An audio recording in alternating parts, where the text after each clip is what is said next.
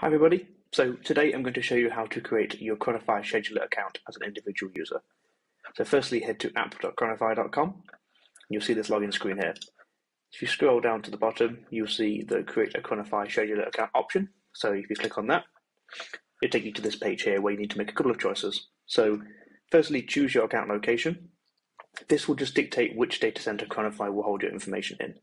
So you can read more about this on the documentation page here. But for the purposes of this example, I'm just going to select Singapore as that is the most appropriate location for myself. Then if you scroll down, you'll need to accept the terms of service and privacy policy. So you can read more about those options here if you just tick that box. And then you need to connect your calendar. So choose either Office 365 or Google, depending on which kind of provider you use. I use Google, so I'm going to select Google. You'll be taken through the sign-in flow here, so just sign in with your account.